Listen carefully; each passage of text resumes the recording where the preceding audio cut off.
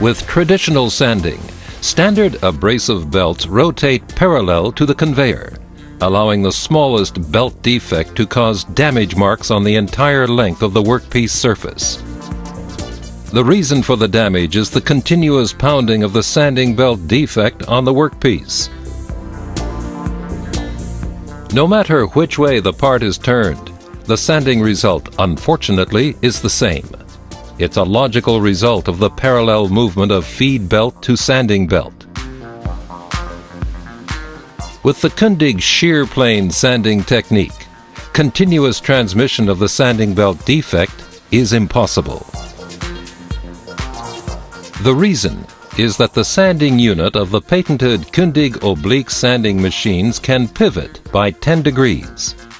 Feed belt and sanding belt no longer move in the same direction.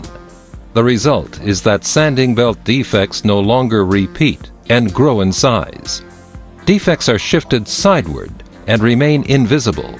The same applies to unwanted oscillating belt tracking lines. With KUNDIG's shear plane sanding technique, a better sanding image is produced.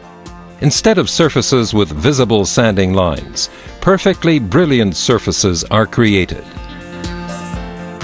Another advantage is that wood fibers are easily and efficiently cut, thanks to the 10-degree attack angle.